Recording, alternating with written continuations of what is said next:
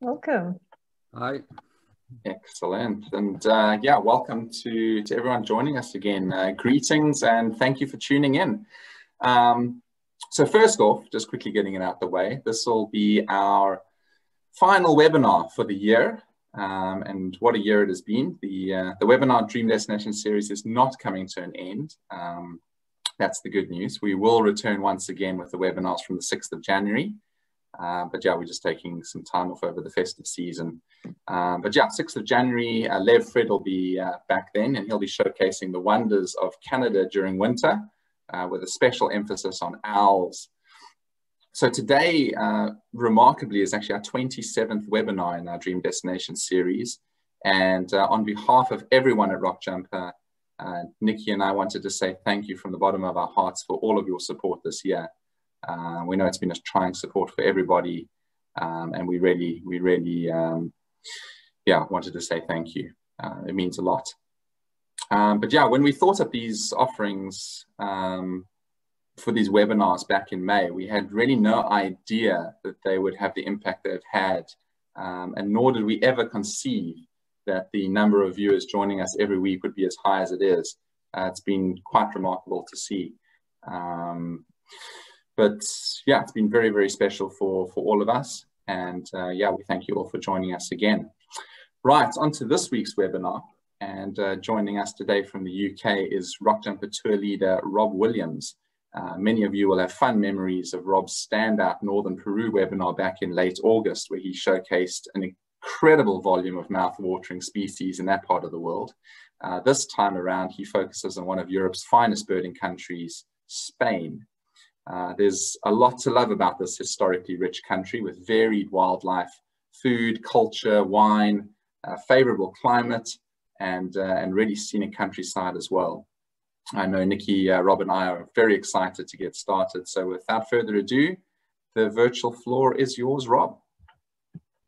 Thank you very much, Keith. Good morning, good afternoon, good evening, everybody, wherever you are in the world. It's just dusk here in a cold, chilly British evening, and it's nice to be talking about somewhere hot and exciting. So Spain's one of my favorite countries.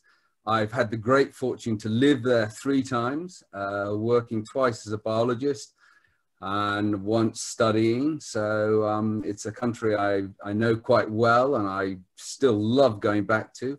And so I'm looking forward to taking on a quick journey around Spain based on the main birding tour that Rock Jumper offers, which runs in May each year. I'm going to basically follow the itinerary. So here we go. Let's see if we can. Why is that not? Hang on a second. There we go. So here's a map of Europe, a satellite image of Europe, and there's the Iberian Peninsula down in the bottom left. And you can see just how big it is. Obviously, most of the Iberian Peninsula is formed by Spain. And you can also see, in contrast to most of Europe, which is a pretty solid green color, Spain has some pretty arid areas that are showing in kind of sandy colors. The other thing to note is just how close it is to Africa. And so Spain is Europe, southwestern Europe. It's one of the wildest countries in Europe, but it's also got a little tinge of kind of Africa to it. And that's very important, especially in migration. And this is a very key factor in the timing of the Rock Jumper tour. Here I've got 2 maps, the smaller one showing sort of global main migration routes, and then the large one focusing on the Africa, the Palearctic migration routes. And you can see the green going through Eilat, Israel, etc., is one of the main migration routes. And then there's various ways to get across the Mediterranean for these birds. Either go round via Eilat or up through Italy, the blue route, or taking the reddish route across the Strait of Gibraltar. And because that is such a narrow meeting of 2 areas, there's an incredible flow of birds up there. It also, for a lot of the species that don't really like going over the Sahara, prefer to follow around the coast. That's where they naturally get brought up to. So in Western Europe, the most important migratory route is right there. And the Spain tour is timed for that. Here's a little bit of the geography of Spain, just to show some of the key features. The red areas are the higher lands, and the bluer areas are the lowest. So you can see that right up at the north, we've got the Pyrenees on the border with France. Then in the middle, you've got this area of highlands, a sort of central upland plateau in the north center of Spain. And then down towards the south, we've got other mountains of Andalusia and some big river valleys. So that's just giving you a bit quick geographic overview. And what that means, that geography means you've got an awful lot of different habitats, because you've got these different elevations, we've got different climatic influences from the Mediterranean, from the Atlantic, which produces a lot of different ecosystems, and the mountains being east-west running rather than north-south like the Rockies tend to get endemisms because they're cut off.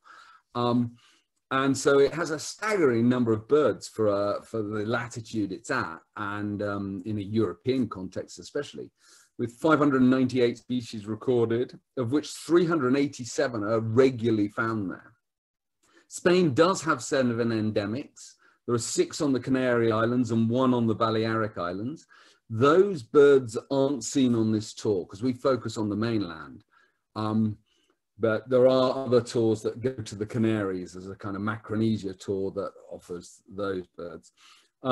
And Spain has some of the largest areas of wilderness remaining in Europe, which is also very important. So we've got some really great bits of habitat with still large mammals, etc. So here's a map of Spain showing the main areas that the tour visits. As an extension, there's a pre-tour extension. There's 5 days in the Straits of Gibraltar area, which I'll talk about in a minute.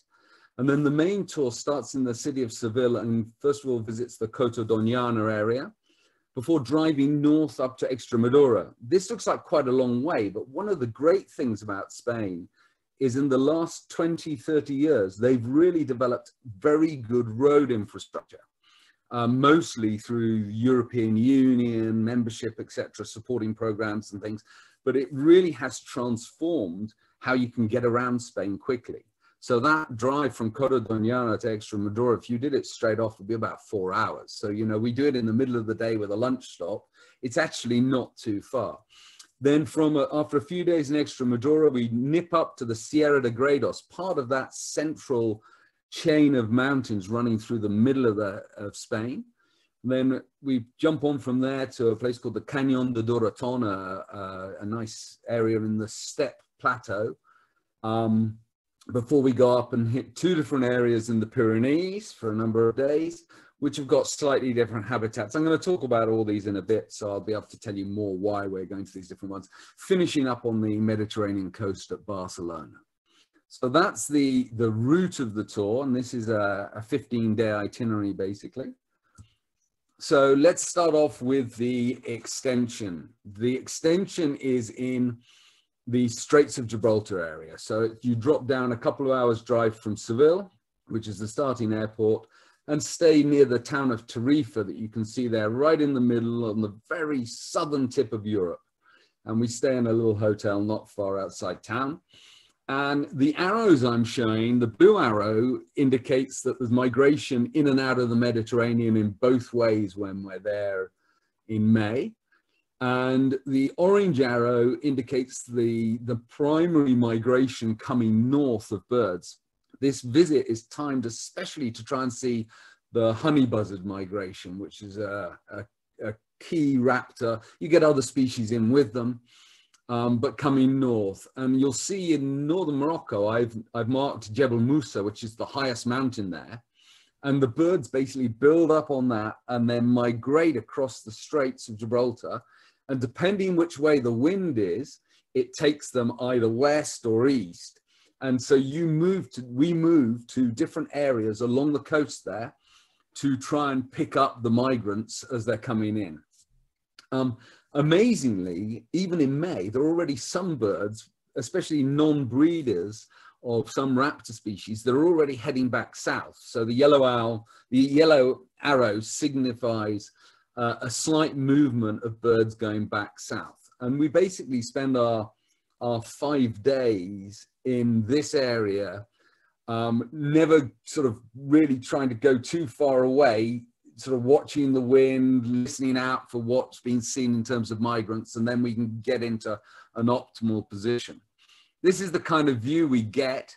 This is from a bit north of Tarifa. You can actually see Tarifa Lighthouse on Tarifa Island in the upper left in front of Jebel Musa, the dark mountain in Morocco that's looking across the strait, basically. So we're a bit north along the coast looking. You've got lovely sandy beaches and Mediterranean scrub areas, and actually a Roman ruin, an old fortified Roman town that was an important fishing port for the tuna migration down there, just this side of the little wetland. And so this is one of the birds we're really trying to get to see. It's good numbers of honey buzzards. This is a nice dark adult male. You can tell it's an adult male by the amount of sort of space on the wings. Females tend are more barred. The males have these bigger gaps between the barring. They have these kind of translucent panel in the primaries. And then here's a classic, sort of more classic male. Again, lots of space in the wings telling you it's a male, but this is a sort of more normal colored. And then there are also paler ones. So we see dark ones, pale ones, different ages, different sexes. So it's really entertaining spending some time looking at honey buzzard plumages.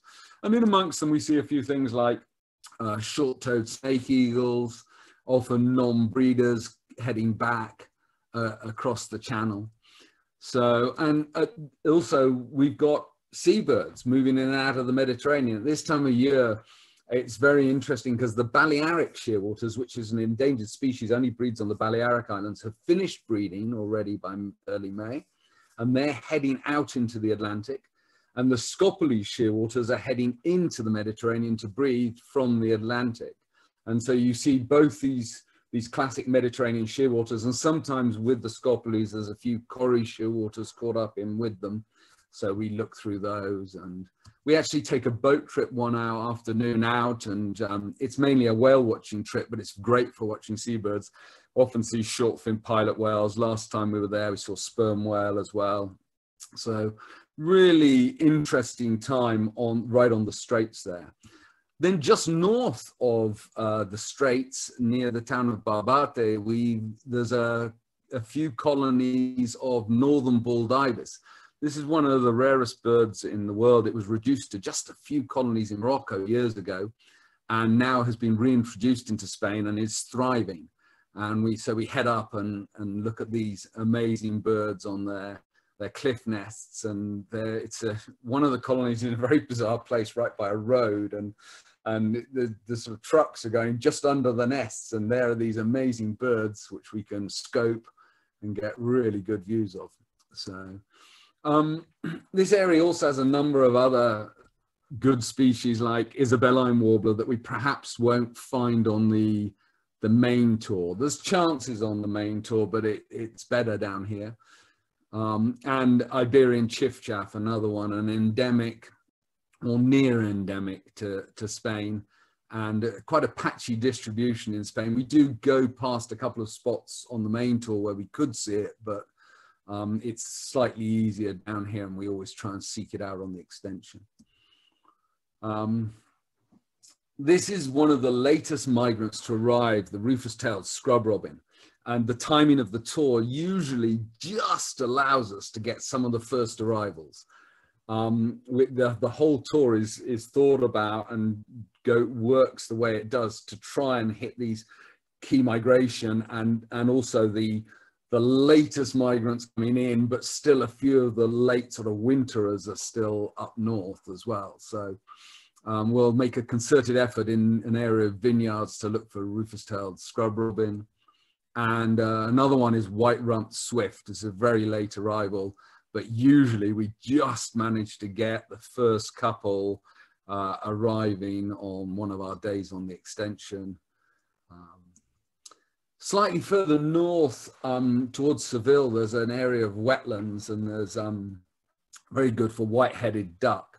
This is a species that was really endangered a few years ago, had a big problem with hybridization from introduced ruddy ducks that have been introduced to the UK, or had escaped in the UK and expanded their population. They've now been culled to try and protect this bird.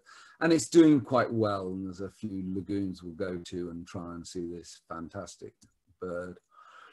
We also stop in at the only European breeding colony of little swift at a fishing port in a place called Chipiona. And we usually see a few of those going in and out of the nests here with a nice throat full of food. And just north of that town, there's some great salt pans. And we'll spend one day looking at the birds on the salt pans, including a lot of pied avocets that allow you really good looks. Little terns breeding there in between the salt pans, and migrants like little stint. Again, we're getting a little late for most of the waders, but there's usually a reasonable number of most species still present. The big peak has already probably gone, but we catch up, including up to sort of 50, 60 little stints in a day, and they're in pretty nice plumage by then as well. Also there is the fantastic slender-billed gull. It's one of my personal favorites, just such a delicate bird. And often the beautiful collared pratincoles flying overhead, calling, catching insects, beautiful birds. Along the coast here, we'll make some stops and look for Audouin's gull.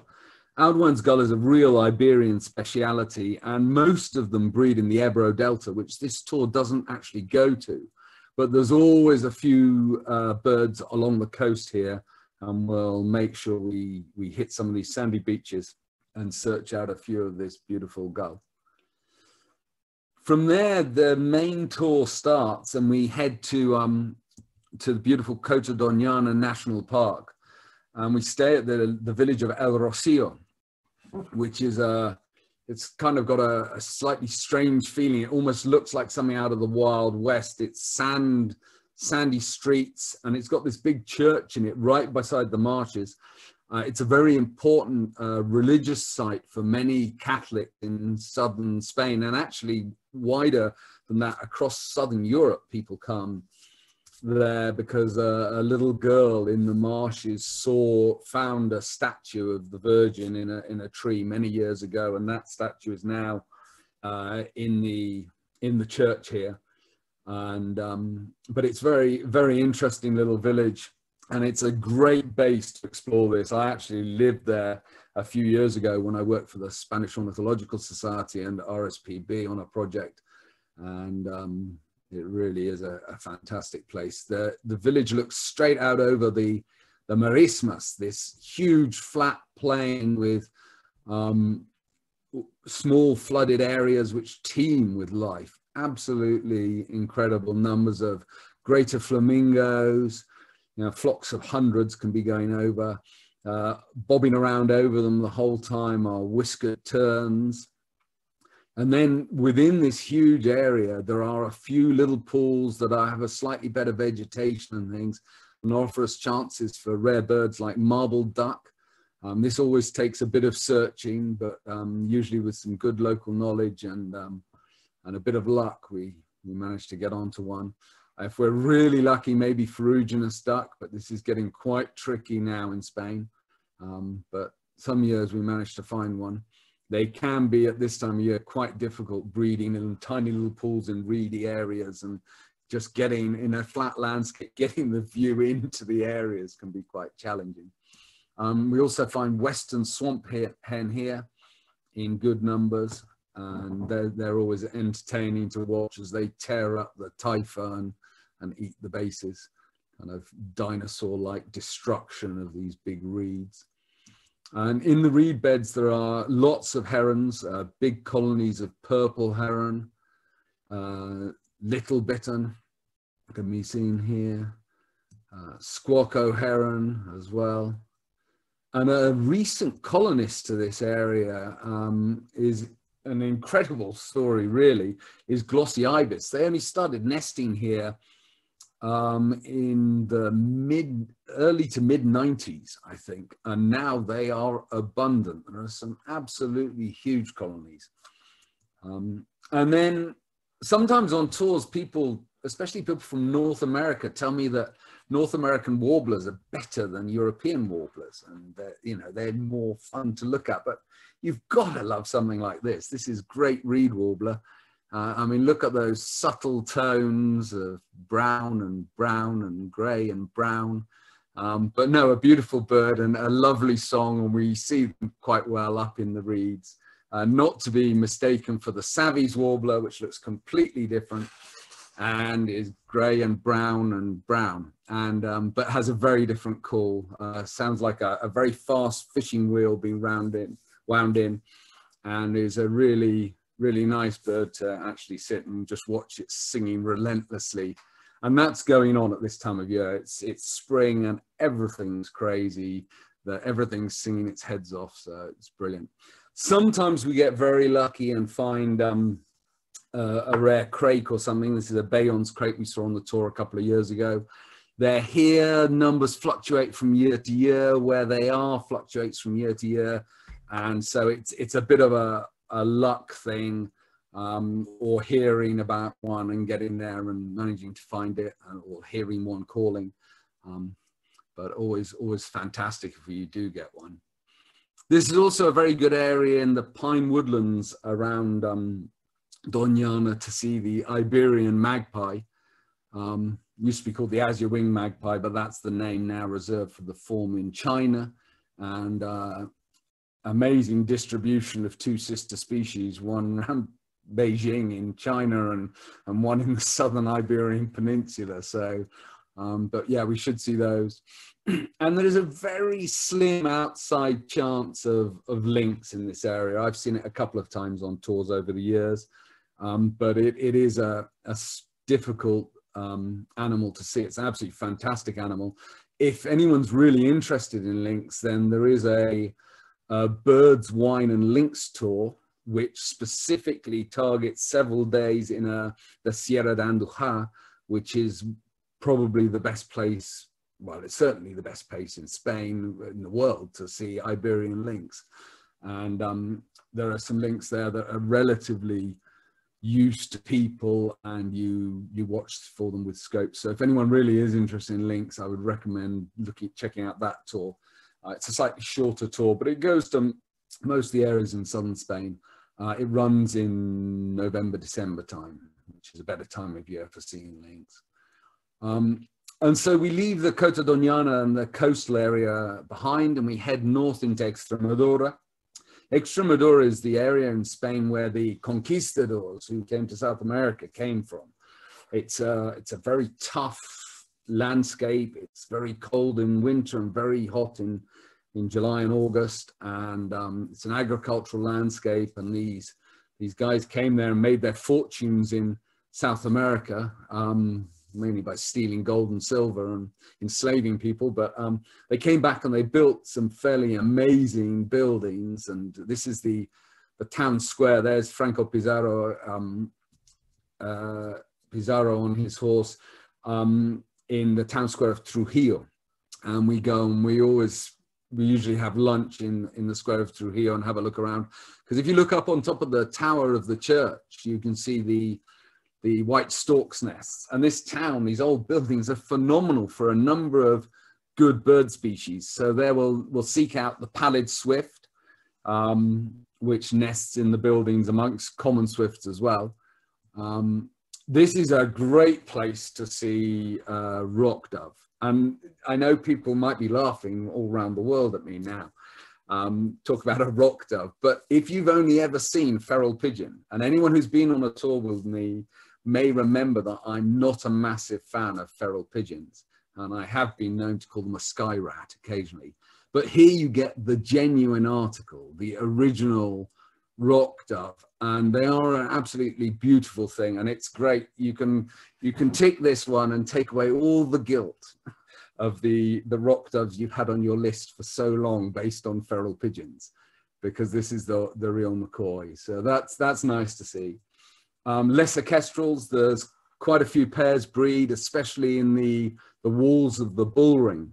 And we tend to go down out there and stand outside and get good views of this beautiful little colonial kestrel that breeds in buildings. Western jackdaw, always fun, characterful, jumping around on the roofs, the sound of these towns really, and the white storks. When we're there, there's still a bit of displaying going on. Some of them have got quite large chicks. So there's always a lot to watch with the white storks. So, but this town is surrounded by these steppe habitats. And this is a big open plain. It's now mostly agricultural land, but it's still very rich in other plant species. It's not just a monoculture crop. Especially areas which are being protected, and there are payments to help maintain biodiversity, because there are some phenomenal birds out here. There's an awful lot of corn buntings. Actually, it looks like quite a boring bird. I love it. It's got a lovely little song like jangling keys. It's also the only European bird that only has one plumage. They come out of the nest like that and they die looking like that. Males and females look like that. They look the same the whole life, which is kind of interesting when you think about how some other buntings look. But that's not what we're here for. That'll just be the background. There's also calandra larks coming up out of the fields all over the place, singing, occasionally landing on posts or rocks to sing, and several other species of larks. But we're really here for the bustards. And this is great bustard. And we are towards the end of the displaying season by now. They display pretty early in the year, but usually we manage to find some that are still strutting their stuff and get to see some display of this. But we see quite a few of these birds usually. One very sad thing in a way is it used to be this was the difficult bird to see. And while you were looking for the great bustards, you saw loads of little bustards. And I bet great bustard hasn't become more common, but little bustard has undergone a catastrophic decline. This is the little bustard. They are now quite tricky to find. We're usually successful, but it usually takes quite a lot of perseverance to find this absolutely beautiful bird. I mean, it's a bit more tricky because they are little. That one really doesn't give the scale. So here's a picture by Yoav that shows it. You know, there's a vehicle track going up through one of these fields. You can see that actually they walk into that and they disappear. So we listen out for their call and usually find them. But it's always a bit sad for me to think how common they used to be, and how, you know, you have to really work for them now. The area also has sandgrouse, the beautiful pin-tailed sandgrouse. Mostly see these in flight and calling. Sometimes manage to find some on the ground. That's an absolutely beautiful picture by David. And black-bellied sandgrouse as well. So 2 species of sandgrouse in the area, as well as red-legged partridge. And we'll certainly hear a lot of common quail. They're quite tricky to see, but usually with some effort, we manage to get views of one. It takes a while sometimes. These grasslands also are very good for Iberian subspecies of yellow wagtail, birds like the black-eared wheatear. This is the pale-throated form. More normal is actually a black-throated form, but you get both in the area, and we should see both. Then as we get to the edge of the grasslands, we start getting some oak trees, and we get a mixture of cork oaks and holm oaks. And we get a very unique habitat. You get these incredibly diverse grasslands, and then the scattered oaks, which are called dehesas. And this area is the most biodiverse ecosystem in Europe. And it has fantastic orchids, butterflies, reptiles as well. This is a Spanish festoon, one of the speciality butterflies of the area. And I mean, this is what this habitat looks like from up on a ridge looking out over it. And you can see scattered oak trees across a plain with grasslands underneath it. And this is the area where a lot of the fighting bulls are raised. They also graze pigs under them that eat the acorns and produce the famous blackleg ham, as they call it. So it's a very interesting ecosystem. It's a very interesting sort of economic model, actually, that plus the fighting bulls, the ham and the cork make this more profitable. Take any one of those three things away and it would be better to have wheat monoculture on this habitat. So it's perhaps a threatened ecosystem, but a very important one. And it's also a sort of pseudo natural habitat. So you get this Mediterranean scrub that has really been cleared since the Roman times in this area, but most of the species have adapted to this habitat. So this is a black-winged or black-shouldered kite, a young bird. European roller that breeds quite often in nest boxes now because cavities are getting scarce in some places. So we'll check out some nest boxes for them. Beautiful birds like melodious warbler, great spotted cuckoo, a specialist on specialist nest parasite of European magpie.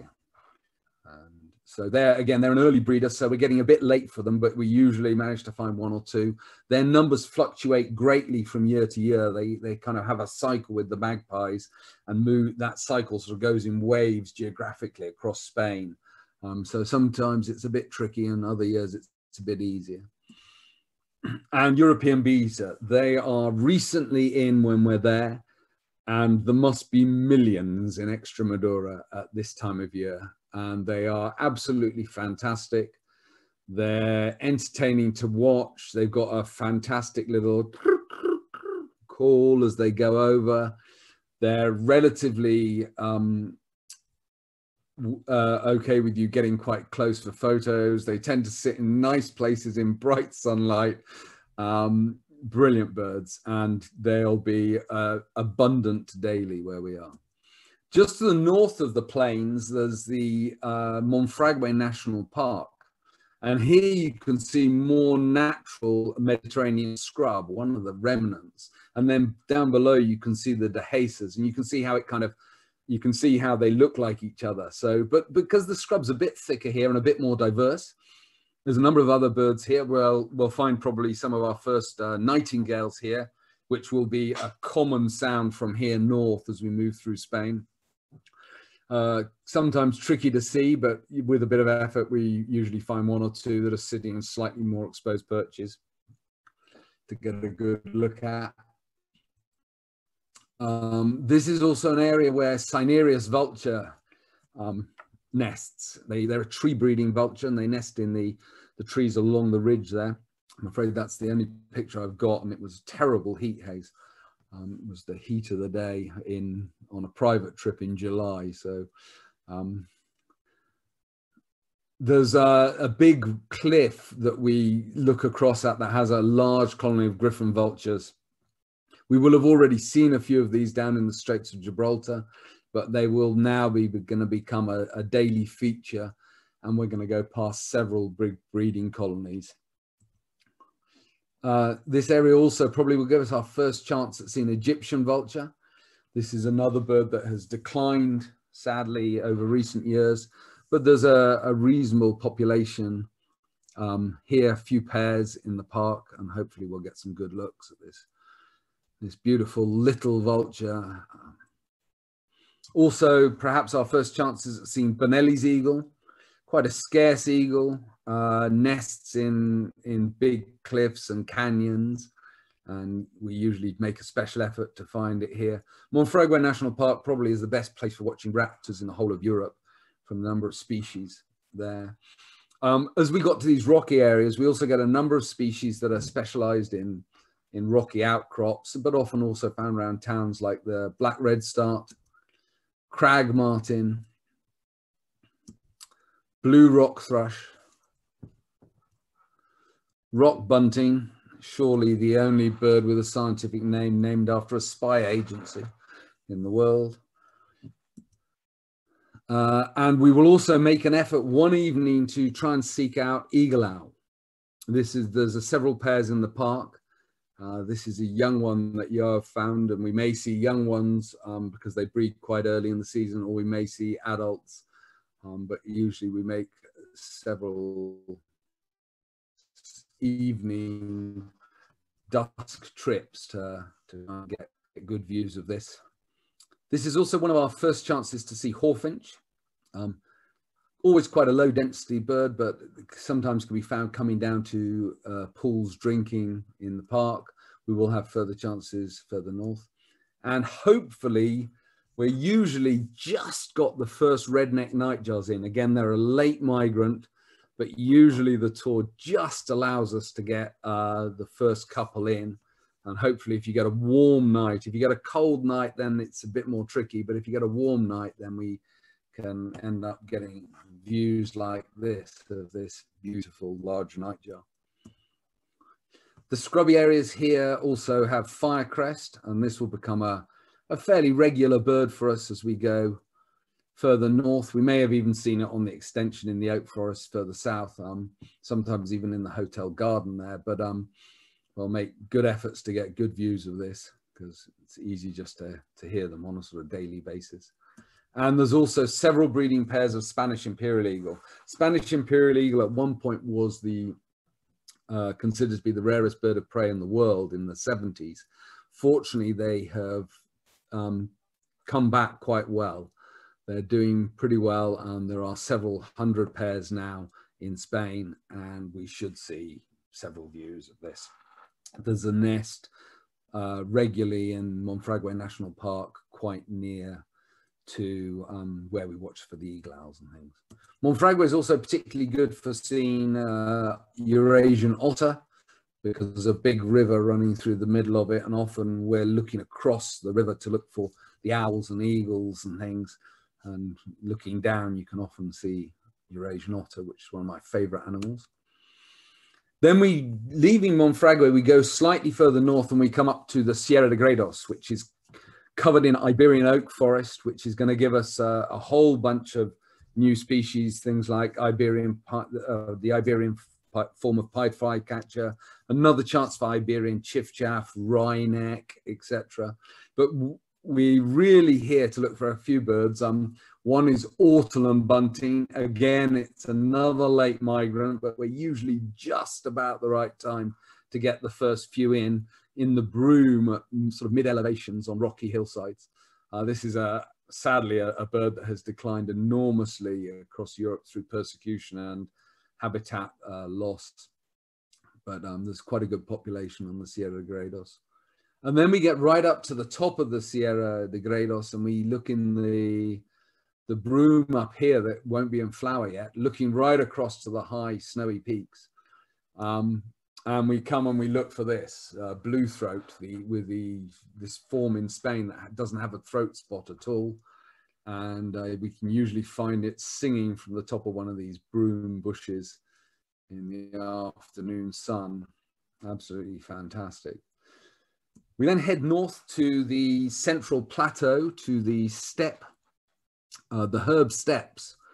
And we've got one really important target here, the Iberian form of Dupont's lark. There are two subspecies of this, one only found in Morocco. Well, I think it's actually in Morocco and Algeria, and one found only in Spain. And it's amazingly difficult to see at times. Its call seems to be ventriloquial. It's the habitat's often quite windy, and you just can't tell where it's calling from. They can be incredibly shy, but usually with persistence and being out there right at first light, we look for this bird and usually are successful in getting quite good looks at Dupont's lark. One thing about first light in Spain is that the Spanish are very civilized and have moved their time zone right back across to Central European time. So it doesn't get light very early. There's none of those 5 a.m. starts, anything like that. What you do get is quite late, long, light evenings, which is also very nice. So sometimes we go birding after dinner or even take a field dinner. But yeah, you don't have ridiculously early starts. So it makes it a very good trip for spouses, partners, friends who are perhaps not quite so keen on the 5 a.m. starts, etc. So as we drive north from there towards the Pyrenees, we'll try and stop in at a couple of lakes with some reed beds and look for birds like this. Bearded tit, which obviously now it's in its own family, is very sought after by many family listers. It only breeds in extreme northern Spain, but there are a couple of places where we can usually find it with a bit of luck. We also, the same areas often have penduline tit, which is also a beautiful one to see. And I actually saw 2 days ago, about 20 miles from my house here in the UK, which is really rare. But these wetland areas are also quite good often for European hobby or Eurasian hobby. They've just come in and they're there taking dragonflies over the wetlands, and always entertaining to watch. We'll also stop at some rocky outcrops for black wheatear. Black wheat is a really interesting bird. I mean, it's nice to look at, but it also, they just lay their eggs in a little depression in a little rock cave on a cliff. And so that as they don't have to build the nest, the female demands of the male that he carries lots of little pebbles from the bottom of the cliff up to beside the nest. So in the nest cavities, you find these little sort of piles of rocks, and they've got to be big enough until she'll say, right, you've put in the effort, now I can see you've got commitment, and they'll breed. So lovely bird to watch, and occasionally you see one flying around with a little pebble.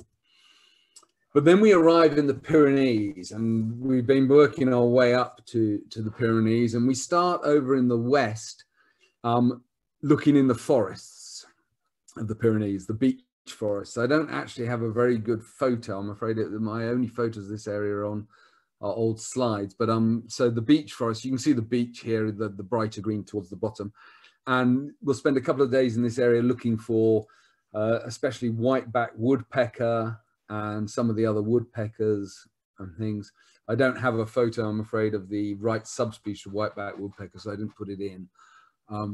But that's a big attraction. It's an endemic subspecies to the Pyrenees. There are also pine forests a little higher up, and these areas will give us a chance at things like some more northern birds from Europe, really. Things like Eurasian tree creeper. I'll also get crested tits in here, gold crest. And perhaps the big European woodpecker, the black woodpecker, and make a special effort to seek them out, often heard with their far-carrying calls, but usually takes a little bit of a while to get one close enough that we can go and see it. Then we go up into the high Pyrenean valleys, these lovely Andean valleys. Incredible. If you're interested in alpine flowers and things, there's orchids and all sorts of great alpine flora, but there's also some really good birds. At lower elevations we find redback shrike, again quite a late migrant, but usually just in for the last couple of days of the tour.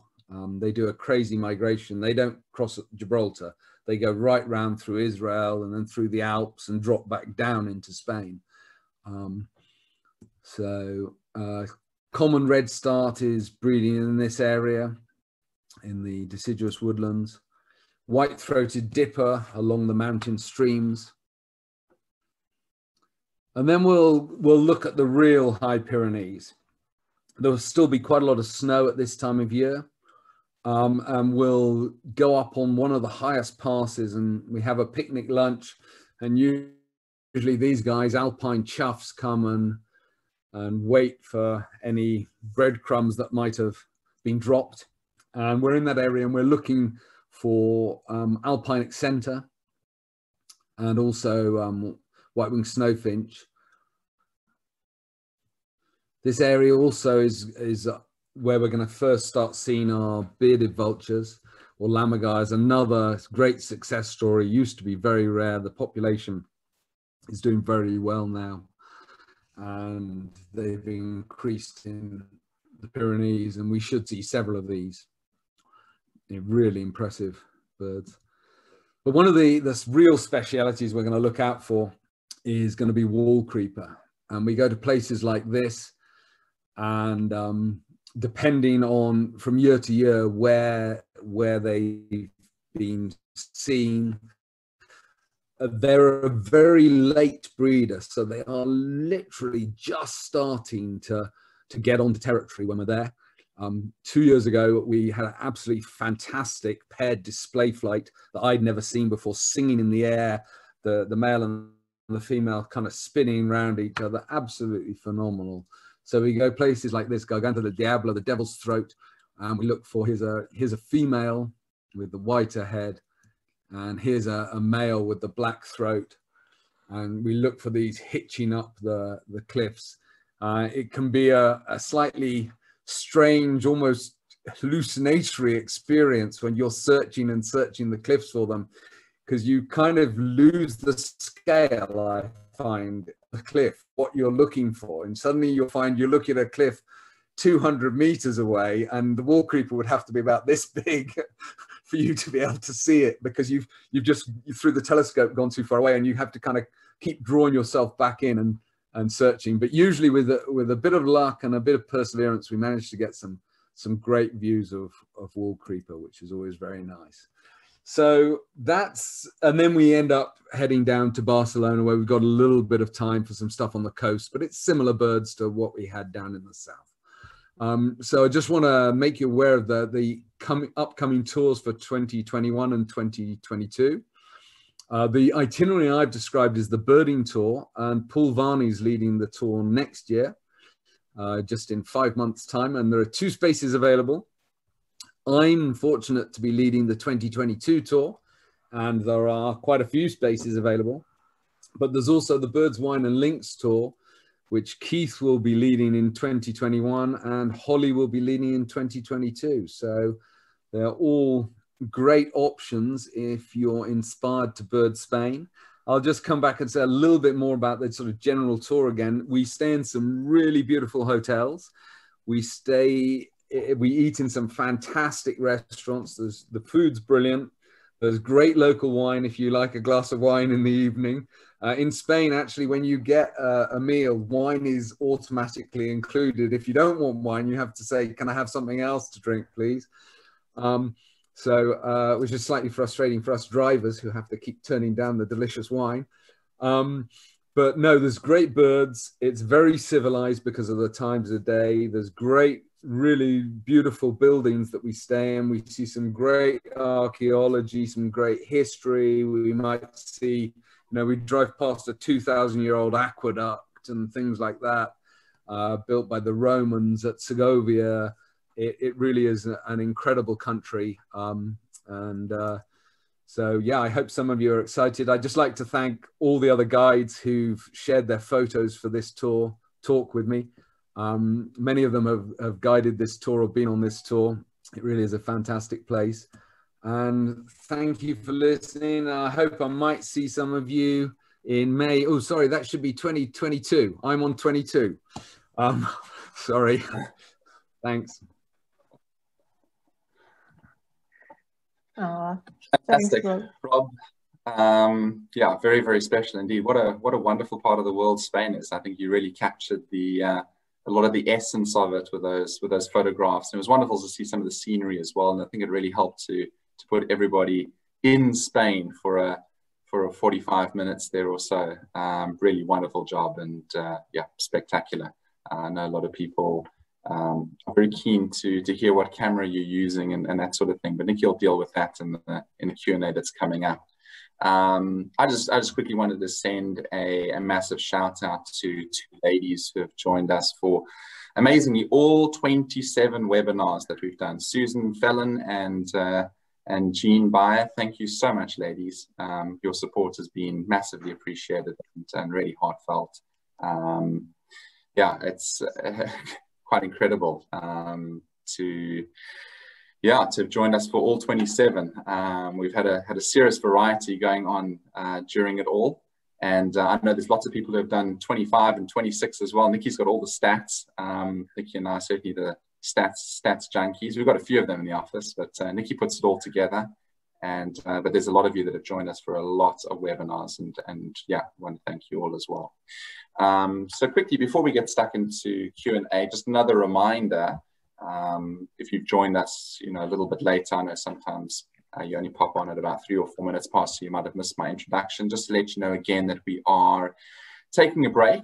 This is the last webinar for the year, but we will be coming back. We will have webinars once again from the 6th of January. And Lev Fred will be doing that one featuring Canada's Northern Owl. So just a reminder there that this is certainly not the last webinar. We will definitely be back in 2021. And then just a reminder that the webinars are again recorded and can be viewed later. The link's available again within the next 24 to 48 hours. And you can also go to our website and YouTube and see a lot of the past webinars that have been done, all the guides, and their tales around various exciting parts of the world. And then finally, just before I hand over to Nikki, again, these webinars are all being offered free of charge, but should you wish to donate towards our tour leaders, the GoFundMe link is still open, and 100% of those proceeds go directly to our tour leaders. Thank you so much, all from my side. Nikki, over to you and Rob for some Q&A. Yeah, thank you so much. And I see Paul Varney is also online, and he's saying, looking forward to leading the tour in May. Rob, Spain has some superb birding. So thanks for being online, Paul. First Q&A question we've got coming in is, I would like to know which parts of Doñana are included in the tour. Doñana National Park, how we do it depends on the water levels, because every year is different and the water levels are different. So we don't usually go into the main bit of the national park, because you have to go in a park vehicle and you can only get out at certain places. So we tend to skirt around the edge. There's some publicly accessible places with blinds, with trails that you can walk looking over marshes. There's some areas of woodland I know we can go and walk in. So we tend to sort of go round the edge of the national park. There's a national park and a natural park. We tend to use more the natural park because you can more or less go where you like. But exactly where we go depends completely on the water level at the time we visit. Yeah, absolutely. Susan asks, what camera are you using for these beautiful photos? Well, they're taken actually over quite a few years. So I've used a variety of cameras. Right now, I'm using a Nikon D500 with the 500mm PF lens. But none of these photos were taken with that because I hadn't got that last time I was in Spain. I've only had that a year and a bit. So I was using Nikon. I mean, this bit of vulture that's up now, I think that was a Nikon with the 200-500 zoom on it. Yeah, probably the D500, but I would have to check in my photo database to be absolutely certain. Rob, I know you can't see any of the comments in the chat, so I will send all the kind comments that are coming through. There's so many beautiful messages. So like I always do every webinar, I'll send it via email, and thank you to everyone for all the beautiful messages. Jennifer is saying, I have been hiking in Spain and now very interested in doing your Spain bird tour. Thank you again for all of these, much appreciated. Vaccine on the horizon now. Then we will all return to bird trips with you. Thank you. So Jennifer, absolutely agree with you there. Ricky is saying, any idea on the causes of the little bustard decline? Is it habitat loss, or, you know, usually it's that. Anyone working in support of the species? Yes, there are several people working on it. Actually, Yoav Perlman, one of the rock jumper tour leaders, did his PhD on bustards in the Spanish steppes and things. So he's the person to talk to. But yeah, basically it's agricultural intensification. There may be some other factors as well. I personally haven't heard much about this one, but I wonder if there seem to be a lot of electricity towers and the sort of planted up shelter belts out in the steppe area now. And you see a lot of raptors sitting up high. And I've watched one. I've watched the Spanish Imperial Eagle try to take a little bustard from a perch, gliding, and that would have been impossible until those perches were out there. So that kind of, when I saw that, I suddenly thought, oh, I wonder if that's. But I mean, that's just sort of anecdotal myself. But yeah, I think it's basically agricultural intensification, loss of the insects that they need for their chicks. And then probably habitat in winter. In winter, they get together in big flocks, and that may also have been lost. Absolutely. But there are several reserves now to try and protect the habitat, and where there are payment schemes where they're paying landowners to manage the habitat right. Jennifer is saying, what are the usual dates for the trip, please? I know you did put that up, but maybe if you can just show that again. And, you know, if those dates don't fit your time frame, we always do have our tailor-made department that can also put trips together that are slightly out of those dates. So maybe if you can just show those. Any other dates that you might be a good time to travel there? Yeah, I mean, this tour is run 5th to 19th of May, and that's really designed for so the pre-tour extension is just before that, and that's the first few days of May is the peak honey buzzard passage, and it's also when the first white rump swifts are in, the first rufous-tailed bush scrub robins are back. You know, by the time we get up to northern Spain, towards the end of May, redback shrike should be in. So it is right on that balance of trying to get those birds arriving, but still some of the waders there, etc. But you can do this trip anytime between March and end of May. After middle of June, it's getting pretty hot in Cota Doñana and Extremadura. I mean, you can even do the south right through in the winter, but then the Pyrenees is a bit snowy. So it's a balancing act. But yeah, as Nikki says, if anyone wants to go at any other time, I'd put my hand up as a volunteer to guide trips anytime to Spain. Oh, absolutely. And Robert says lovely photos with mouth-watering descriptions. Are there ever tie-ins with tours to Morocco at all? That might be able to piggyback off those, going to Spain and then Morocco? I don't know. You could certainly do a trip that did Morocco and Spain. It would become a very long trip if you wanted to do both countries correctly and properly. So I think that's probably why it doesn't. It would probably be too long for most people. But again, if you wanted a custom trip, you could do a sort of 10-day Morocco, 10-day Spain. But in 10 days, you can't do, you can't do the whole of Spain like we're trying to do, and really have chance to seek out these more tricky species. I forgot to give the total number. Normally, the main tour gets about 230 to 260 species, and the extension, the Straits of Gibraltar extension, gets about 150, 160 species. Another question is, you mentioned the Caledonian pine forest. Are the Spanish trees planted or introduced? No, they're native. It's the same species. Perhaps I did wonder when I put it up, should I be saying Caledonian pine forest? Because that to me is really what's in Scotland, but it is Caledonian pine. If you go to Scotland, it's called the Caledonian pine. It's the same tree species. Obviously has been spread down in the last glaciation in Europe. And there's the same species up at higher elevations in the Pyrenees and also found in places in the Alps and things. Karen's saying, where does Arte Latino come from in Spain? I hope I'm pronouncing it correctly. Where does what? Arte Latino come from in Spain.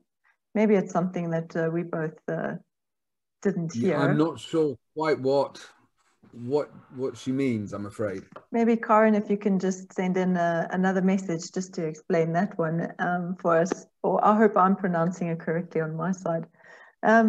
Then we've got Johnny over here that's saying, if you have a non-birding spouse, sounds like the food, wine, and architecture could keep them happy while we are in birding, which you did mention. So very exciting. And if you didn't hear that, it is a great trip to take with a spouse that doesn't bird. Can you please elaborate on the other Spain tours? Yes, so the main other tour is the Birds, Wine and Links tour. And that basically, if I remember rightly, it's a new offering. It's a 10-day tour. It goes to Monfragüe, Coto Doñana, and then it comes back up into the Sierra de Andújar, which is a sort of central southern Spain, slightly east. And that's the place to look for lynx. That's an amazing, it's a national park with several roads going through it. Very, very, very quiet roads, sort of one vehicle every 3 or 4 hours, and they're usually another lynx watcher. Absolutely beautiful place. And so, yeah, it's a few centers. It's a smaller circuit, and it runs in winter because that's the time to see the lynx. So there you will see the bustards and things.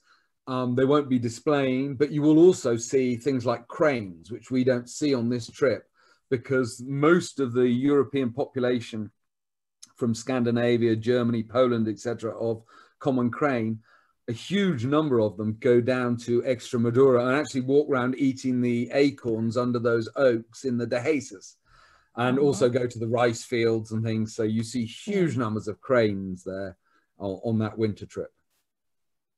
Janet says, beautiful photos. Is hunting a problem with bird conservation in Spain? Yes and no. It was much worse. It is getting better. There is still some hunting of migratory birds that is actually illegal under EU law now. And this is a problem throughout the Mediterranean, actually, as birds migrate through. And there's a great little organization called CABS, which are working to stop that. And they go and, using satellite images, try to spot the netting sites, and then go and intervene during the season and get it stopped. And so, and hopefully attitudes are changing. But yes, in Spain, one of the things you'll see a lot is these black and white signs that are about that big, black and white diagonally split. And they're on fence posts, and people often go, what does that mean? And that means it's private hunting, because if you don't have those up, anyone can go in and hunt there. And so a friend of mine who bought a piece of land for conservation there had to have these up around it. He never did any hunting, but he had to do it. Otherwise he would, and he still occasionally found people in there. But I don't think it's a problem for things like the bustards now, etc. It's more the small migrant songbirds. Bob is wondering if there is any time on the tour to visit any archaeological sites or beautiful churches nearby. There's a little bit of time. We can do a few things that are in our villages. Sometimes, so like Trujillo, we make some time. Normally we have lunch in the town square there, and then have a couple of hours walking around the town. And some people are mostly looking at the birds. Other people are mostly looking at the architecture. Some people have even been to visit the Pizarro Museum. There's a castle up at the top we walk around, etc. Yeah, there's a little bit of time, but it also, several people have done this on previous tours, is arrive a few days early in Seville and have some time around Seville. The cathedral there is absolutely mind-boggling. The old tower where the gold from South America used to come in and things. A beautiful, beautiful city. Yeah. Someone on my last tour, she'd hired a car and driven over to Granada for a couple of days on her own before the tour. And then at the end, we finish up in Barcelona, and often people stay a day or two in Barcelona to see the Sagrada Familia and things. And some people then also get the train to Madrid, and you can get these high-speed trains. They're incredibly good to Madrid and have a day or two in Madrid. So you can pack more culture around it quite easily.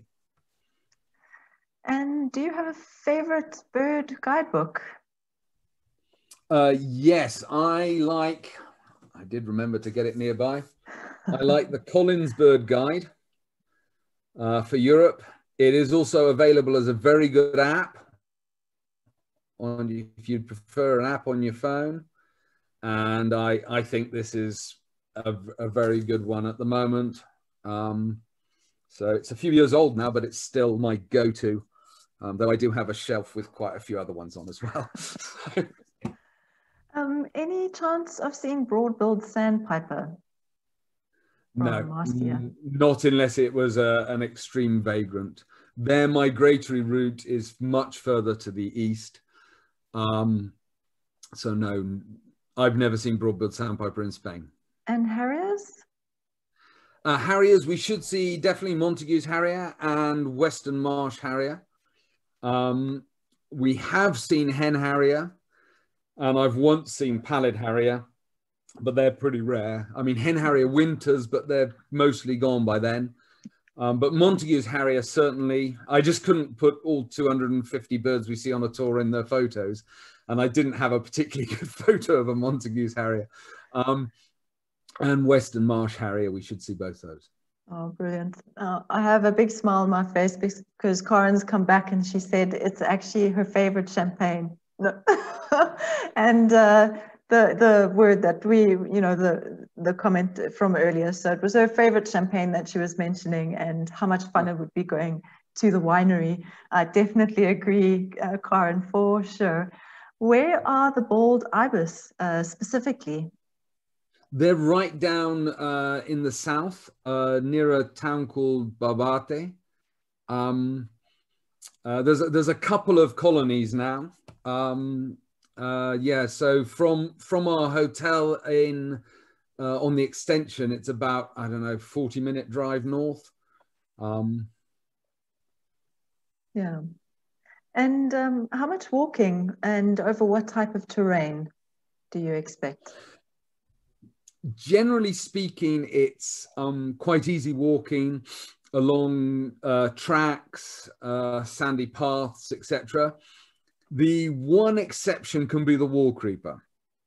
Wallcreepers, some years they're in some places, other years they're in other places.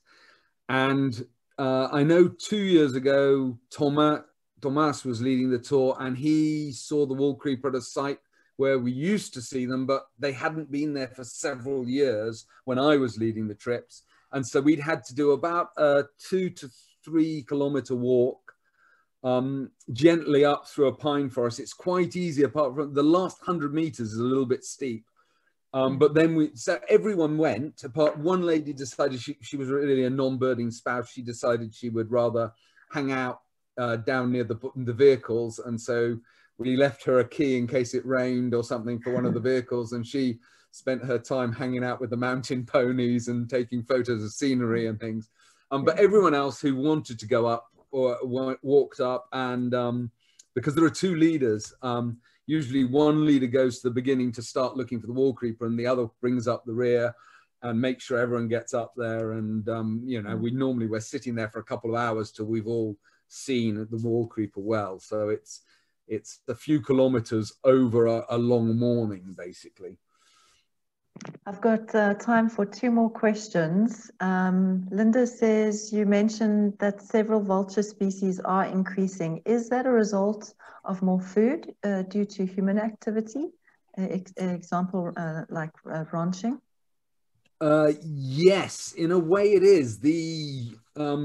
It used to be there were regulations that dead animals had to be buried or burnt for food hygiene reasons. And in Spain, they changed that so they could leave the carcasses out. And this has benefited vultures. So globally, vultures are doing very badly, especially the gyps vultures, because of various things. But in Spain, it's the sort of good news story that the populations of Cinereus vulture, the lammergeier or bearded vulture, and the griffon vulture, they're all increasing. The Egyptian vulture is declining slightly. Yeah. And would it be possible to spend a day or two looking for links after or before the May tour, or is November a better time to see links? Yeah, the winter is a bit better. You can do it, and I have seen them in May. You could certainly do it. I would recommend to do it before. I think if you waited till afterwards, it would be getting too hot down there. But if you did it in the end of April, you could certainly do it. And I have seen them on a beginning of May tour a few years ago, which went that was a private tour I arranged with someone, and it went through the Sierra d'Andújar, and we did see links there. So, I mean, the very best time is probably March at dawn, because then they're calling. Yeah. But in the winter, through till about April's fine. When it gets a bit hot, then they become more nocturnal, I think. Oh, thank you, Rob.